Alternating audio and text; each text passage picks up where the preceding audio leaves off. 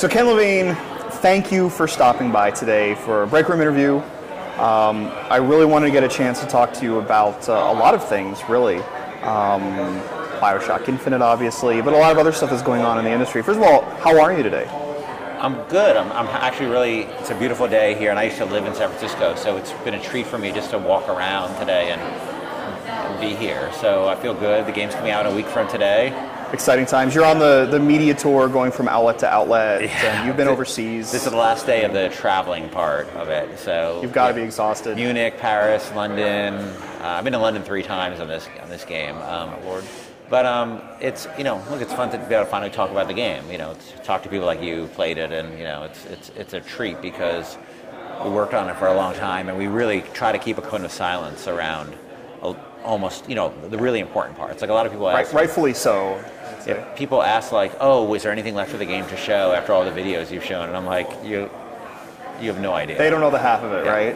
Right? So I guess the first question I want to ask you is more of a general one, and that's, so you're in this very unique position in the industry where you have a lot of respect among the gaming audience because you make things that they love, but you also have a lot of respect among the publishers, and you're still making what so-called AAA games, but you're making challenging ones that don't necessarily fit the mold of what we usually expect from a AAA game.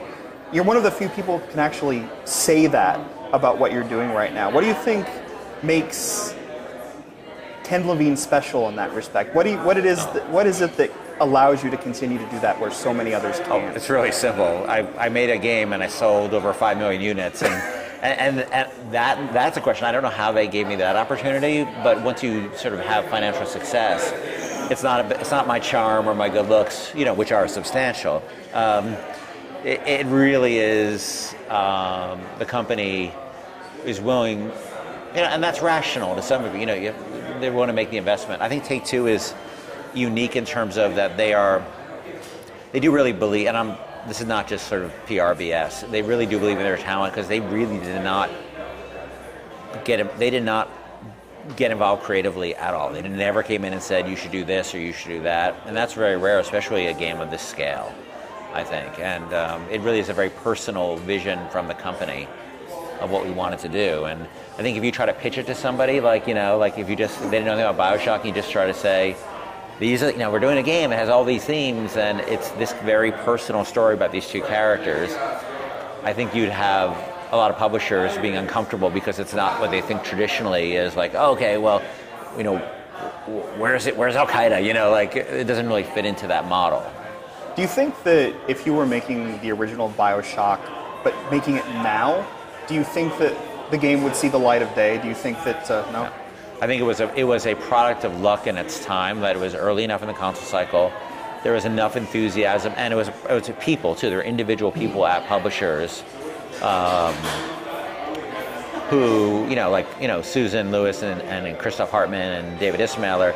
These guys, they decided to believe in it and fund it. And I'm not sure, and Greg Goby, I'm not sure that would happen today, just because of the nature of the industry, and you have to make these huge bets, and it's so much easier to rely upon sort of known quantities, and Bioshock was a very unknown and strange quantity. Have you ever considered, now that it's so hard to make a challenging game like that in that space, have you ever considered just saying, hey, maybe it's time to go indie? Somebody like Tim Schafer has been able to make a success out of this. Have you ever thought, maybe I can just get a small team and go and do something that can really be a major product of my imagination without huge marketing concerns? Yeah, there is a lot of time that gets drawn when you have a game on this scale. To be honest, there's a lot of time that you have to work to make sure that and I'm not talking, the game itself, like you played it, it's not a game that makes a lot of compromises in terms of its vision. It's there's not a lot of sort of, making sure it's okay, this game's going to be okay with everybody. It really is sort of we did what we wanted to do, and we told the story that we thought, we try to honor this story all the time, where we were going with it, rather than thinking about, is this going to offend people, or is this going to, how is this going to impact people?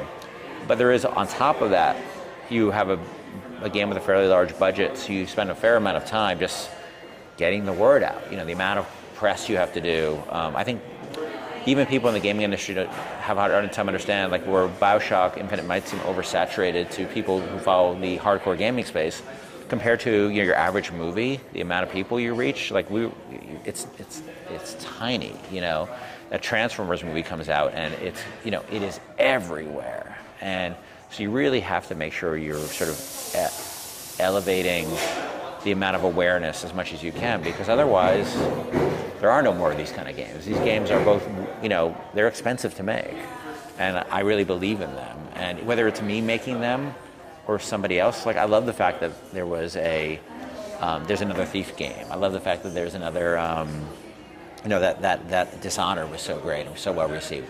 And I think it would have been tougher if there wasn't an example of financial success in this type of game.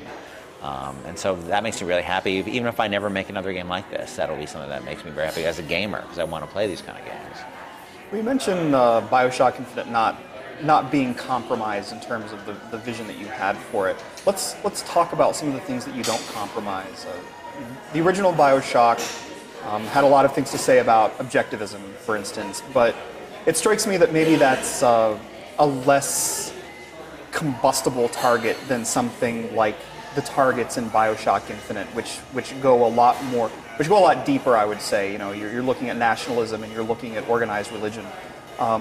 Do you worry that at some point, say, Fox News is going to pick up on this and say, hey, Bioshock Infinite or Ken Levine are anti-America, they're anti-religion?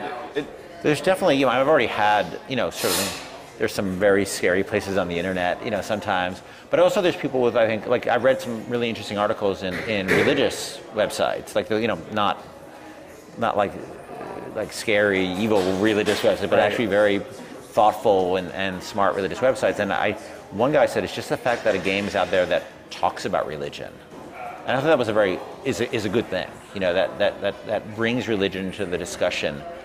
And, you know, and I've been very clear about the fact that I'm not a religious person, that I'm not a believer, and I really struggled to make sure that when I wrote the character of Comstock, I had to understand what made him appealing and what made him tick to people, because I understood that with Andrew Ryan just sort of because of my background. And as dark a character as Andrew Ryan was, I also understood what made him a great man. He was a great man in many ways, but he was also a very broken man in a lot of ways. And I wanted Comstock to sort of have some of that, but you can't work from fear, Kevin. You know, you have to work from you have to follow the story. The story is your boss. And if you worry about that stuff, and trust me, there are people around me who love me who worry about it. But you got to follow the story, or why are we doing this? Well, you did have some team members that actually spoke out about some of the subject matter in the game. How did that come about, and how did that conversation go? This is a conversation I think has been very misunderstood in some interviews, so I want to be very clear of sort of the things that happened. So we had a couple of members of the team who are very, very religious and see the world in a way that is, you know, I think somebody who is extremely attached to organized religion has a worldview that's somewhat different from someone who's doesn't have any sort of sense of organized religion. And so there was a part of the game at the end, which now you're familiar with, the very end, which they were really upset by, and they viewed it as an attack on their belief system. And so we sat down, and he actually wrote his resignation letter after playing. They put the controller down and wrote a resignation letter. And before he went out the door, I said, look, can I just sit down and chat with you? I just want to hear your thoughts. Because, you know, as a writer, I'm sorry, this may sound cynical, I'm always trying to find opportunities to learn more and understand perspectives, because that makes you a better writer. And even if so I hoped I could talk to him sort of out of leaving, but at very least I would understand his worldview better. So we started talking about it, and it's kind of hard to go into a ton of details without spoiling stuff, but it made me realize there were a couple characters in the game, particularly Comstock and Lady Comstock, especially Lady Comstock, that were underwritten, that didn't have, in the way that Ryan was presented, in a way that you could really understand why people were drawn to him. I didn't achieve that. I hadn't achieved that, I don't think, with Comstock yet. And that's why I was struggling to write him. I needed to understand that part of him. And this conversation really opened my eyes to the opportunity of a character like Lady Comstock. And again, I don't want to do any spoilers, but it came out of a really painful but honest conversation, and a very sort of it was a unique conversation for me, because to talk about faith on that level between a person without faith and a person with faith, and trying to find how that meshed, and to tell a story that was both not shying away from anything, but also understanding of sort of the whole spectrum, trying to understand the larger spectrum, was really it was a very important moment for me. And as a writer, it's a very fulfilling moment for me, because to get that kind of honesty out of somebody and a topic they're so sensitive about was I thought very compelling. Do you think that success for Bioshock Infinite might in turn open up success for other games that would like very much to explore these kinds of concepts, but are limited by sort of the way big publishers work and the fewer chances that they're willing to take on subjects like this? It's unclear to me whether the fact that other games don't take on some of these subjects, and again, I think I'm not implying take on as we are here to challenge these notions. Like we're here to explore these notions. And I think that any notion that people are afraid to have explored is a notion that shows a lack of confidence, in people's, systems of belief. And I think that the systems that are most, like if you look at, for instance, the most extreme systems, the most sort of despotic systems are the ones also most sensitive to any questioning or any criticisms. And I think it's a sign of strength of a belief system if it's open to a conversation about it. So that said, I think that is it the publishers or is it the developers that are sort of shying away? I don't actually know, because I haven't been to the other publishers. I know Take-Two is a particularly artist-driven company in terms of they put a lot of faith in the Hausers and a lot of faith in me, and a lot of faith in Sid Meier and those guys to just go do your thing, and we'll publish it, and we'll do our best to make it successful. But you just got to do your thing. Do you think there's a divide between the big publisher and the indie in terms of the subjects that they tackle and explore in their games? Well, I mean, that has been my experience, because obviously, we've sort of gone into topics that seem very non-commercial, and I'm always surprised. I mean, I was as surprised as anybody at the success of Bioshock 1. Completely surprised me, because I thought it was our weird little baby that we love, but everybody else would sort of look at it as like this weird little thing, but we loved it to death. And same with Infinite, will it be successful? I don't know. That's up to the gamers to decide. But as a gamer, it's not something that you would normally think. But then if you look at the indie space, you have games like Journey, say, or games like Kentucky Route Zero, that are really coming from left field in terms of what you'd expect a commercially successful game to be. They don't have to sort of hit the numbers because their costs are much lower that a Bioshock Infinite has to hit to be successful. And so they can the experimentation there is less risky to some degree, because you don't have that sort of big number, to make back. So I think that's what's great about the indie space, is it allows sort of this kind of experimentation and this kind of risk. But I think honestly, mainstream games, hopefully, if we're successful, hopefully it will demonstrate that mainstream big budget games can start, spreading their wings a little bit in terms of the topics they take on. They are pretty traditional, in terms of their approaches. And that's not a criticism of them, because I think it takes all kinds of games. But right now you don't see a lot of that kind of risk in the large budget space.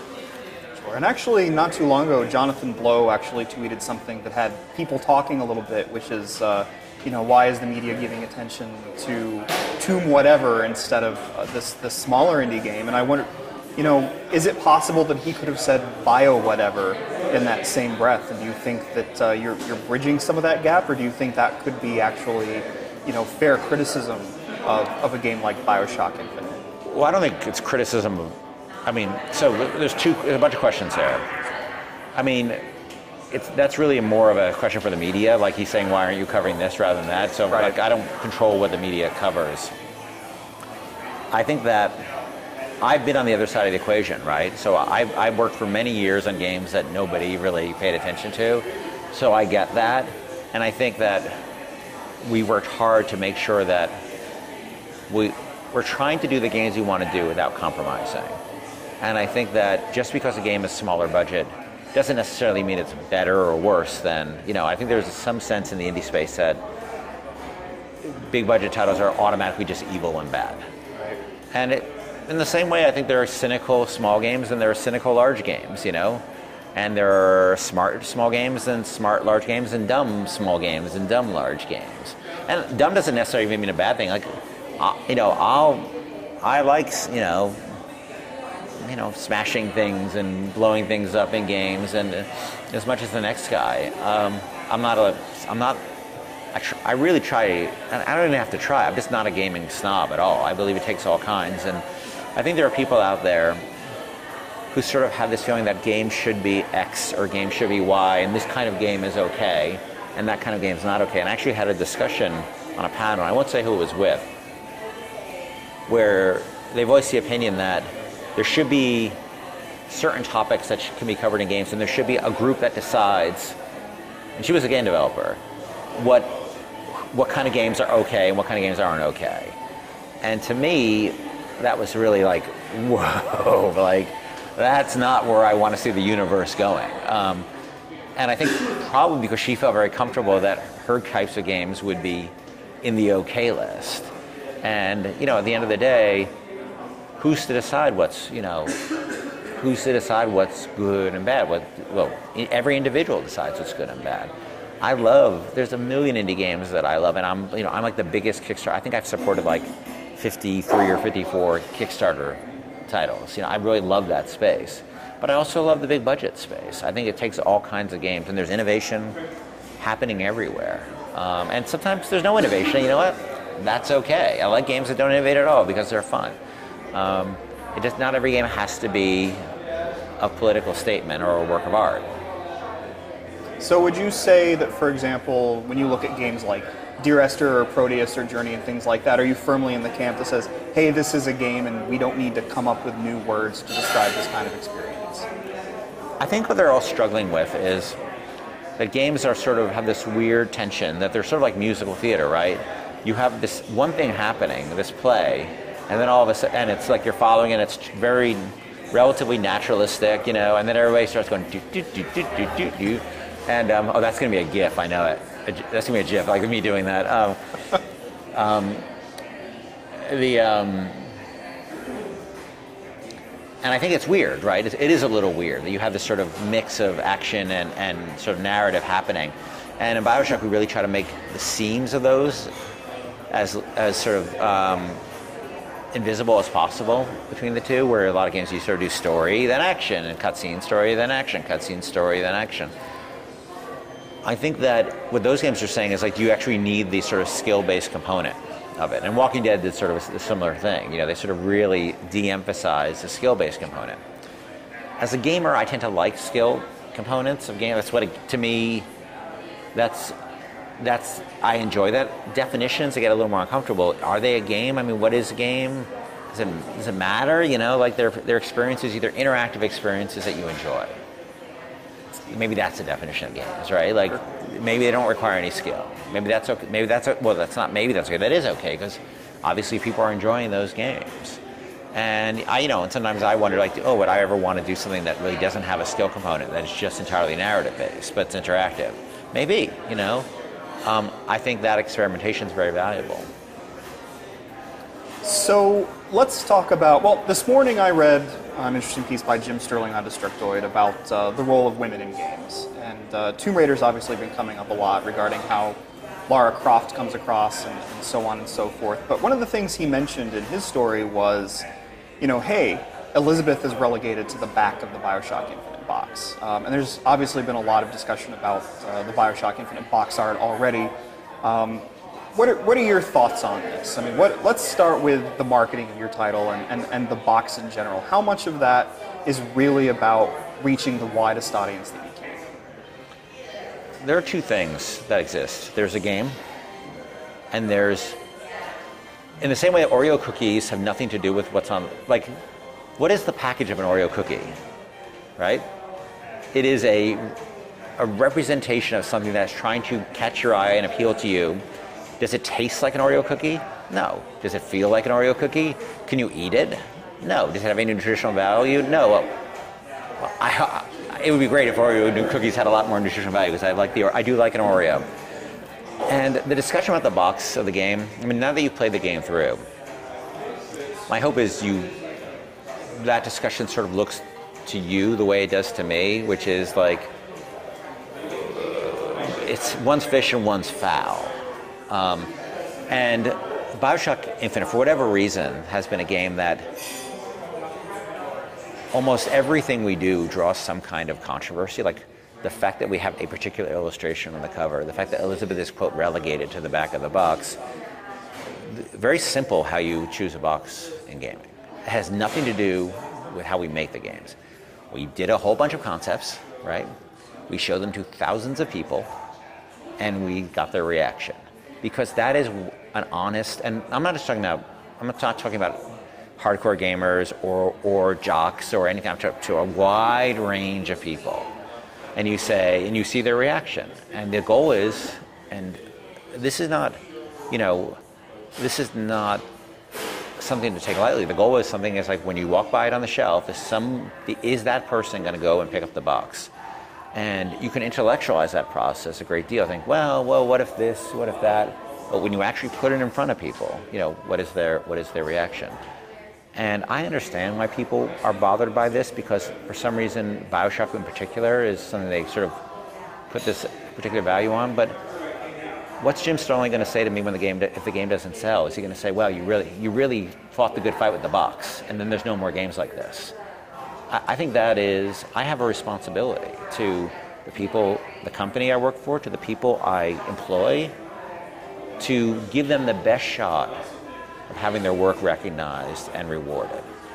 And you know what? If I'm going to get criticized because I chose a box cover, those people don't have the same responsibility that I do. I also feel I have a responsibility I love these kind of games. And this is not, the responsibility here is more of me as a gamer. I want more of these kind of games. And I think that we did everything we could for years to make these kind of games unsellable.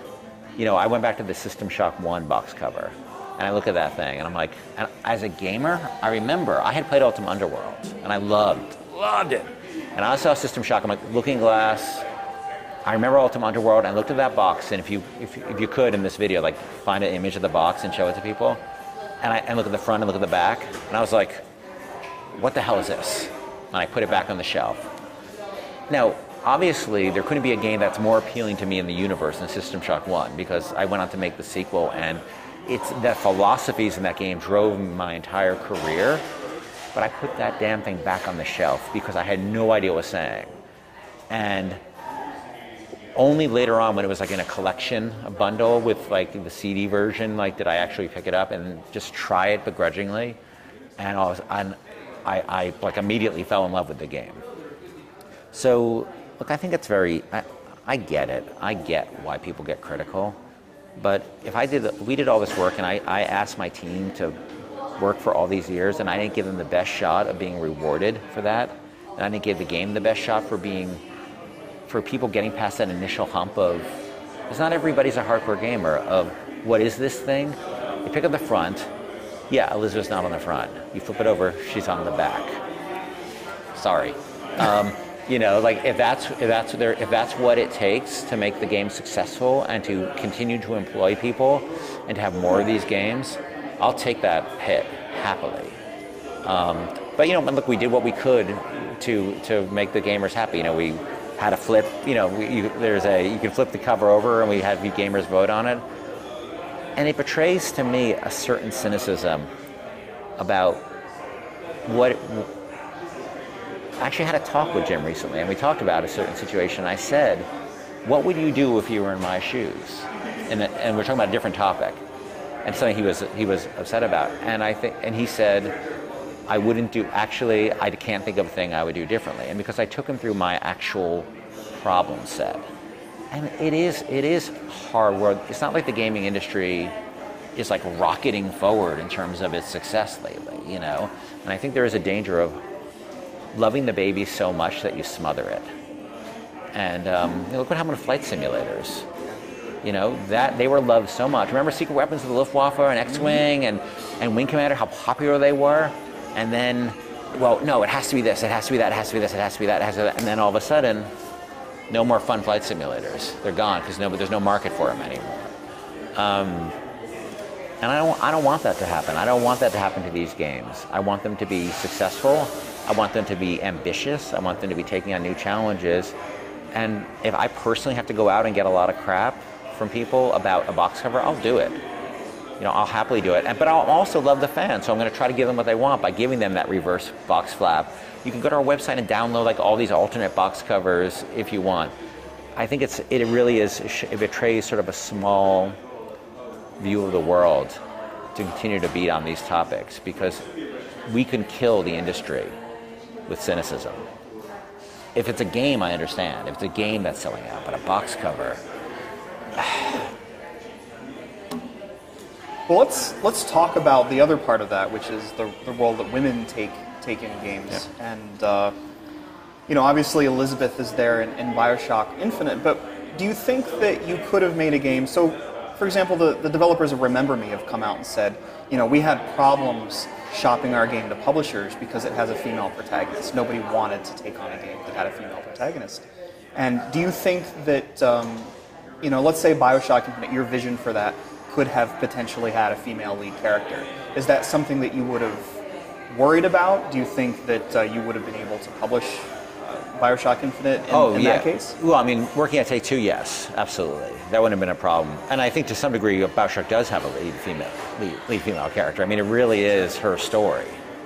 Well, it's both their stories, but she's the one. I don't want to spoil anything, but you know, I think it's safe to say, at very least, she shares the stage pretty equally, you know, with Booker.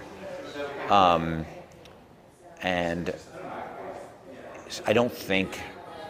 I think you know, it's kind of hard to talk about this without spoiling anything. Understood.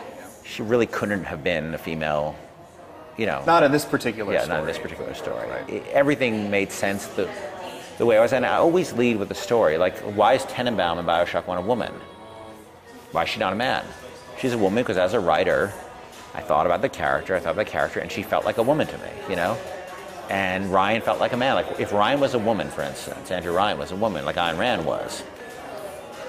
Ayn Rand wasn't a wealthy industrialist. There's a whole level of explanation I would have had to gone through to explain why there would have been a female wealthy industrialist in that period, which is not where Ryan could just be this iconic kind of guy. Oh, he's Howard Hughes, I get it.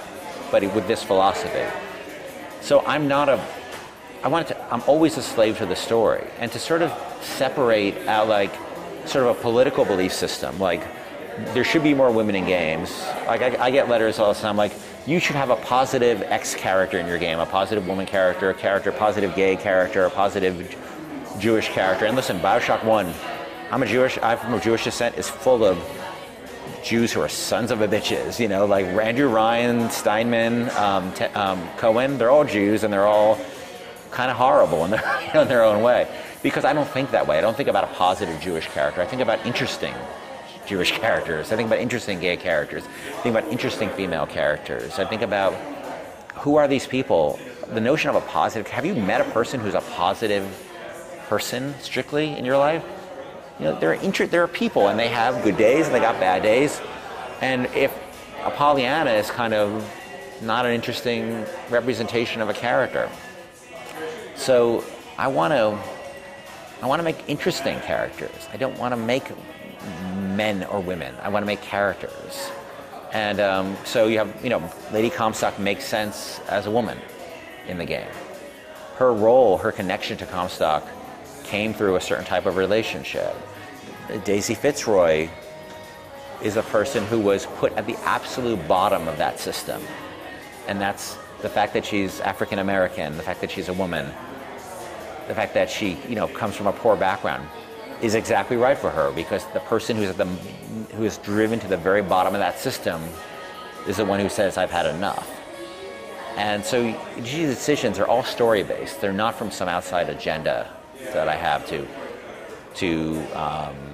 make games with heavily feature minorities or heavily feature women and characters. That's what we do. Bioshock and Bioshock Infinite tend to feature a lot of minorities and a lot of female characters as well. It has nothing to do with an agenda. It has everything to do with the story. So, in that respect, then, would you ever craft a game around an ideology or a philosophy that clashed entirely with your own? And does that make it more difficult to write? Well, obviously, there are aspects of Columbia that are, completely different than my own philosophy. Sure. Obviously, the racial bias in the society is so, very far from my belief system, let alone I don't even get into how they would view, homosexual individual, or I assume that Sure. we don't cover that in the game, but I assume that's pretty underground. I mean, actually, there's a couple of sort of very subtle notions of that, and it's clearly underground in that world. On the beach, you'll encounter a couple of places where Booker has a couple of interactions where it's clear that lives in this world, but in a very sort of over here way. I don't know, Kevin. I never. I deal with ideologies. I don't believe in all the time. I mean, go back to System Shock 2. I mean, the many in Shodan were, one was a collectivist, ultimate collectivist society versus a fascistic, monomaniacal individualist. And I do like to view myself as an individualist, but Shodan took that to a whole new level, and her children, to her chagrin, were the opposite of her, And in Bioshock 1, you've got essentially a nihilist in the form of Fontaine versus this true believer, this very rigid true believer. And in this game, you've got Daisy Fitzroy versus Comstock, who are about as different as they can be, but also, I don't want to spoil too many things, but they have rigidity. Similar in some ways. Yeah, they're similar in some ways. In the same way, I think Ryan and Comstock are similar in their rigidity, and their belief system that answers every question. I think so. I think pretty much I deal almost exclusively with systems I have some level of discomfort with, because to me that's much more interesting to try to find the positives in that. Like when you go to Rapture, you look at a world and you see the potential there, right? It's an amazing place. It didn't start as a nightmare. It started off as a place of incredible potential. And I wanted to show that. I wanted to show the potential, but I also wanted to show what could happen. And same with Columbia. And there's no more. When you open the door, there was a moment where you open this door from this garden and you finally see the city laid out in front of you. And it's the most idyllic, beautiful thing you could possibly imagine. It's from a dream, of what people think of what America was back in the turn of the century. Minus the flying buildings and everything, but it's a very sort of Norman Rockwell way to look at exactly, and the lighting and all that plays into it. And we want to show the appeal, why it might be nice to live there. It's such a simpler place, but underneath, other things are going on. So are you tired of being so serious at this stage? I mean, you've got Bioshock and you've got Bioshock Infinite, and this is heavy stuff that you're really getting into. I mean, is it time for, I don't know, Freedom Force 3 or something? Yeah. Can you finally, is it time to lighten up? I mean, do you get to the point where this stuff starts weighing on you and you really wish you could flex your creativity in more lighthearted ways? I actually think that some of the best comedy comes in drama. It's like some of the moments I'm proudest of and happiest about in Bioshock Infinite are actually some of the funnier. I mean, hopefully you came across as humor. There's a fair amount of lighter moments, and the Lutesses, and even though they play a very serious role, that couple of have some. They're intended to be written in a very they come across. When they appear, the music gets all jaunty, and they have an interesting interaction between them. So. They're sort of out of joint with the world, but by intention. And there's just some funny, there's there's a lot of characters that have a fair amount of humor. Booker, there's some light moments in Booker and Elizabeth's relationship.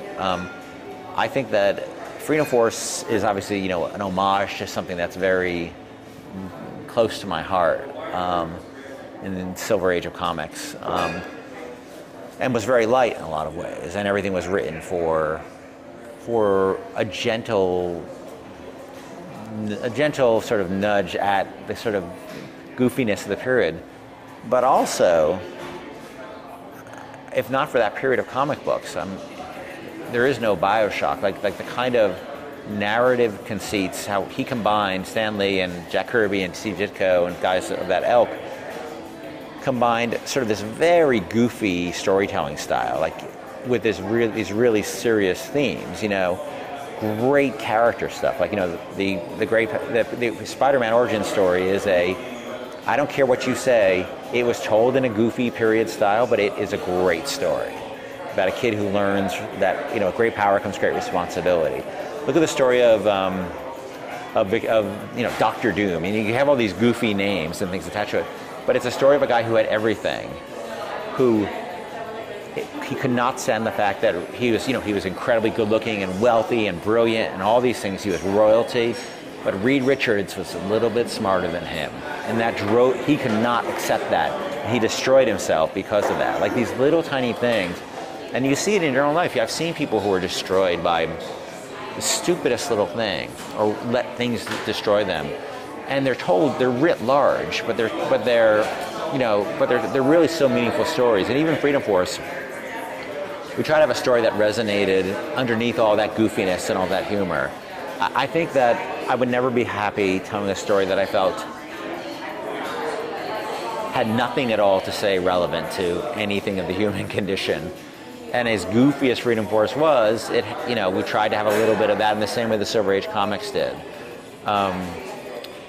But as a pure comedy is really tough. The hardest thing I've ever had to write in my career was writing the speech I did for PAX, because it was basically a comedy routine with hopefully some resonance for people about, I talked about growing up as a nerdy kid and all that, but jokes and timing and all that kind of stuff is very, very tough to write. The hardest thing to write is comedy, I think, in general.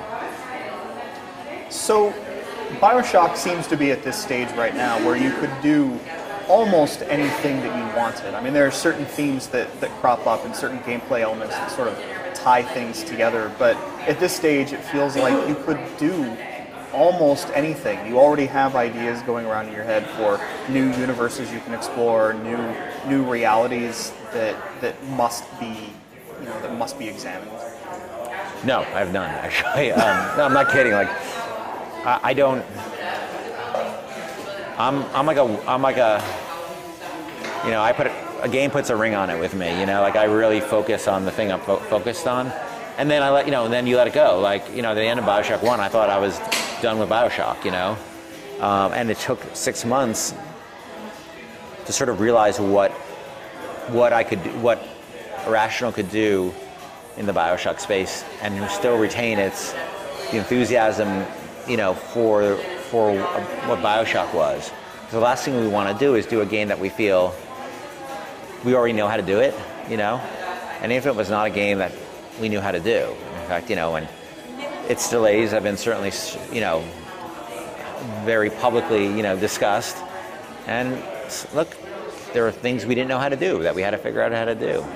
Happens. And if we could have done a game that, delivered right on the money, right on the time, and taken 2 years, and it would have looked very much like Bioshock 1, and it would have felt very much like Bioshock 1, and it would have, to me, been not a good use of those 2 years.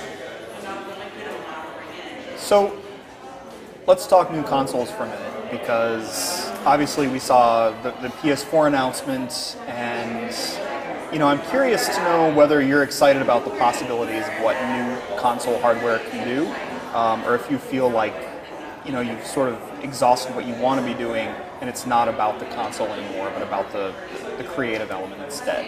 Are there things that you want to do that now you might be able to do that you couldn't before? Well, I don't have a thought for our next game, so it's kind of hard to even think about that. I know that if you look at Bioshock 1, you look at Bioshock Infinite, and realize that, separate from the PC version, they're running on exactly the same hardware on the PS3 and the Xbox 360. And this is not just our company. I'm not saying Irrational is unique here. It's amazing what can happen, what knowledge can do. Programming knowledge and art knowledge can do over the course of a generation. The kind of experiences you have at the beginning of the generation and what you can do at the end. It's kind of...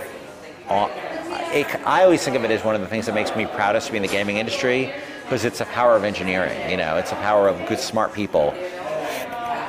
Bioshock 1, you're a single guy in a corridor fighting a monster or two with views that don't go out very far. And if you know anything about game engines and the Unreal Engine, that's exactly what you want to make.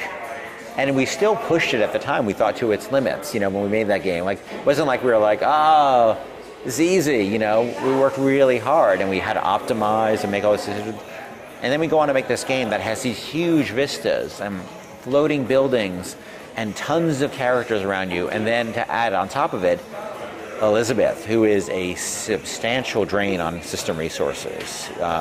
She's always around, she's always pathfinding, she's always looking for stuff to do.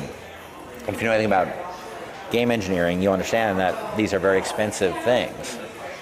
They did it though, in the same piece of hardware. It's incredible to me. And that's not just Irrational. You see that all across the industry of, look at, going from Arkham Asylum to Arkham City. All of a sudden they take the same sort of thing and they expand it out, to a much larger canvas.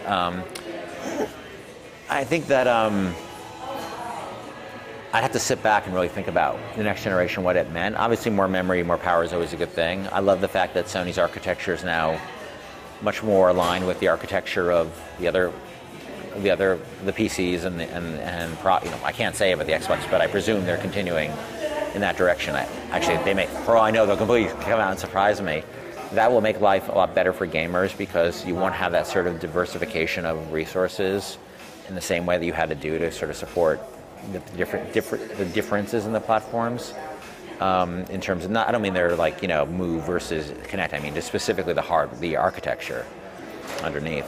So that's a positive, but I haven't really sat back and thought about the particular features or what I would do with the additional power, besides the obvious things like, I like detail, and more power gives you more detail, but that's obvious. So I think you start running then into, at some point, an issue of can you produce enough content to fill that detail, because Bioshock Infinite really strained we produced a lot of content to really get that level of detail. So then you go beyond the systems, like can we build an infrastructure internally to build enough content to support, to fill out that space. And that's going to be another challenge. So whose work out there right now, what developer is producing the work that's most interesting? Who are you looking up to when it comes to, these are the games that I love playing and these are the developers that I love seeing what they do?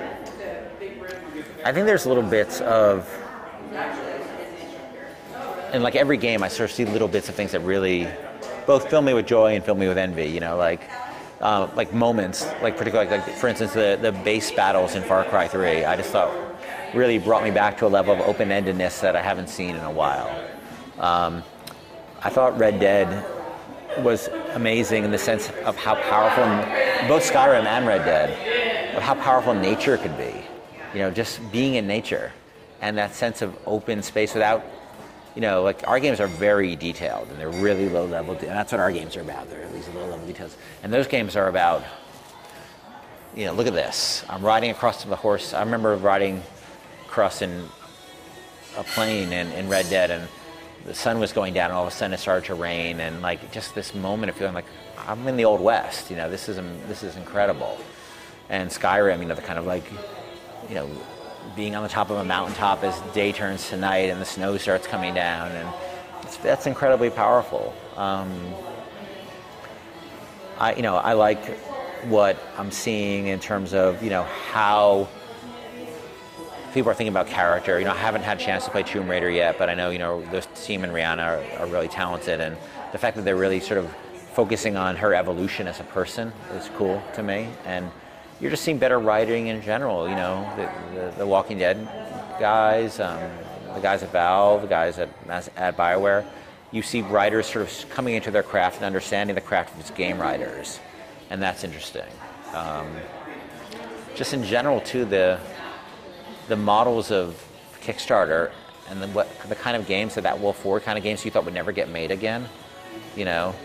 XCOM was one of those rare games this year that I absolutely adored. Not rare. I mean, it's not rare that I adore games, but it's rare that you can take a very old school concept and find a way to modernize it while keeping the soul completely intact. But then you have games, you see on Kickstarter that really feel like games that you never thought were going to get made again. I love seeing Clear Savalone and those guys doing a Icewind Dale style game. Never thought there'd be another game like that, and that's great. So, pardon me. No, I've got something in my throat. So, are you envious at all that you're not part of working on Thief 4? Are you anxious to see what they're doing? Do you wish that you could be a fly on the wall and know what they're up to? Oh God, no, because I want to play it. The fact that people are still working on characters that I worked on, in 1995. If somebody told me back then that people would be asked, be excited about Garrett in 2013, 2014 on, let's see, the PS1 I guess was out then, on the PS4, that would be a brain, and it was not that Thief was on the PS1, I'm trying to give a sense of this, scale of time. You sort of would scratch your head and be like, okay, sure. But we're getting to the point where franchises are 10 and 20 years old, and the fact that people can still find joy. I just opened up my mailbox and Game Informer came out, and there was Thief, and I wasn't even aware really of its. I wasn't really paying attention to its development. I'm like, oh, there's that guy. I remember that guy. And that's really flattering and thrilling, and and I was not the driving force in that game. That was a lot of other people, but to see that character that I sort of developed at the beginning and came up with his backstory and his tone and they wrote the first lines for, and there he is on the cover of a magazine 15, 20 years later, whatever it is. It's really cool. But I wouldn't want to make a Thief game because I don't know what I would do with it at this point in terms of making it different, and I certainly wouldn't want to go back and redo anything, and I don't want to overemphasize my role on it. I was mostly character and story on that and initial systems design, but the real work comes at the end, so I don't want to overemphasize what I actually did on it. Those last 6-8 months of development are like, if you're not there, you're really not on the game in a way that delivers, that's really where the real decisions get made.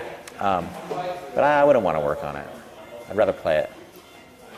So before we come to an end, I kind of want to circle back to Bioshock for just a minute, because I'm sort of curious, with the game coming out next week, is there anything you worry about once people really get their hands on it? Are you worried that it will be misunderstood? Are you worried that people won't take to it the way you expect? Will they be offended? What are the things that you might worry about come next week, if anything? I think I'm surprisingly. It's not that I'm not concerned about, will it get good reviews? Will it sell? I know we did our best, and I know it is the game we intended to make, and it is an honest expression without compromise. So if people love it or they hate it, or they like it a little, or they buy it, they don't. All you can do is do your best and leave everything on the field, And we left everything on the field. It is our heart and soul in that thing, and certainly